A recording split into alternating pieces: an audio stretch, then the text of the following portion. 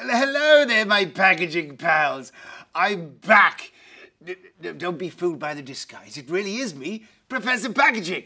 Now, we may not have any extreme protective packaging experiments this time. You know, no skydiving, explosions, or caravan coffers. But I do still have my precious egg. Now, it's this precious egg that's given me a bit of a scientific breakthrough.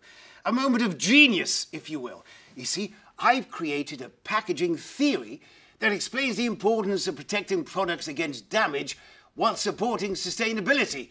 That formula is E equals mp squared. I know, very Einstein-esque, hence the wig and moustache. You know, too much? Okay.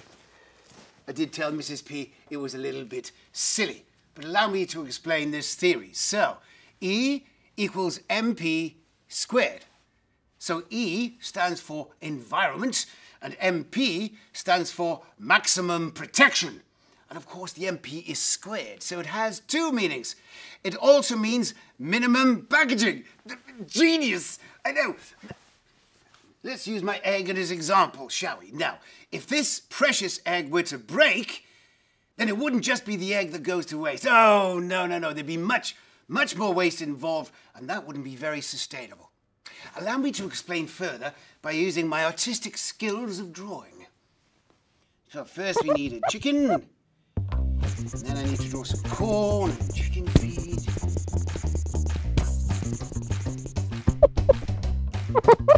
Okay, so there we have it. It's a bit of a rush job, but I think it'll do. Right, so the chicken needs to be fed, which means corn has to be grown and processed into chicken feed. That processing takes energy. Now that chicken feed is then sent to a reseller and then once again transported to a chicken farm.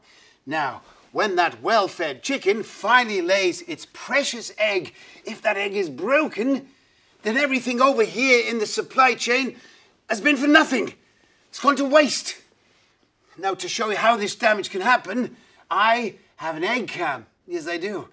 Now, let's go to a different part of my lab, shall we? Where I can show you this egg cam in action. And so, with this egg cam, you can see exactly what's happening inside the box. Now, during transportation, there will be vibrations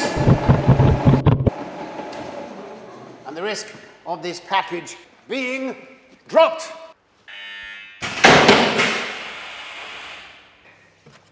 Now, remember, of course, we wouldn't package normally in this way, but the theory, E equals mp squared, remains the same. Let's take a popular product, shall we, like a laptop, where my friends at Sealed Air regularly create protective packaging solutions for. They really are an ideal partner for maximizing product protection and minimizing packaging. Allow me to explain further. So this is a laptop.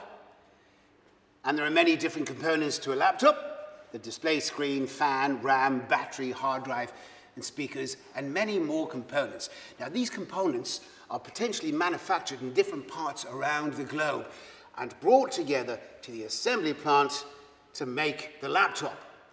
Then that laptop is distributed to the retailer or sold directly to a customer.